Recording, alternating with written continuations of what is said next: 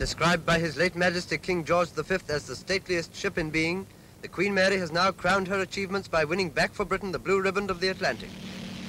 Following a record east-to-west crossing at a speed of 30.01 knots, she actually gained the Blue Riband on the return from New York at an average speed of 30.63 knots.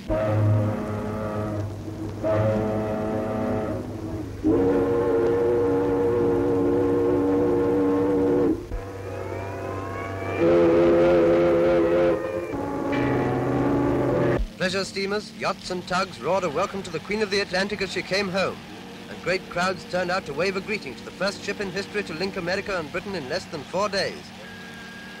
Sir Edgar Britten, with Chief Engineer Llewellyn Roberts, was welcomed at Southampton by the Deputy Mayor and the Sheriff of Hampshire.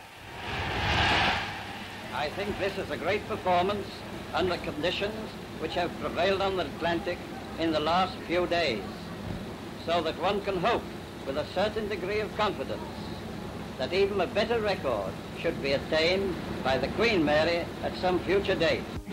Congratulations, Sir Edgar, and well done, the Queen Mary.